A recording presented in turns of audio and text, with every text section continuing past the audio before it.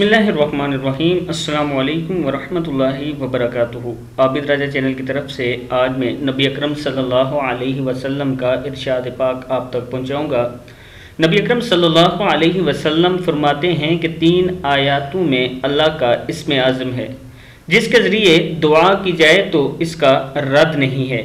मतलब आप ये 3 आयात जो हैं ये पढ़ कर दुआ करें तो आपकी दुआ रद्द नहीं होगी।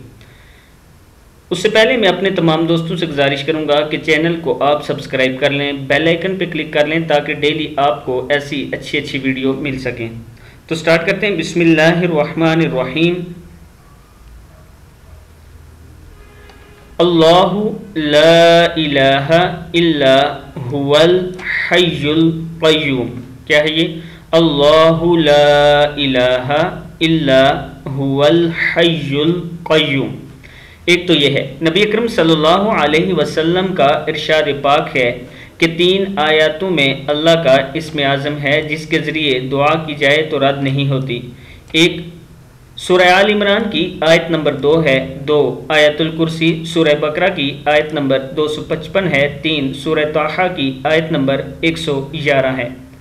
ये वो 3 आयत हैं जिनके ज़रिए अगर आप दुआ करें तो आपकी दुआ रद्द नहीं होगी। उम्मीद है कि इस वीडियो से आपको समझ आई होगी कि वो कौन कौन सी आयत हैं और कौन कौन सी सूरत में हैं।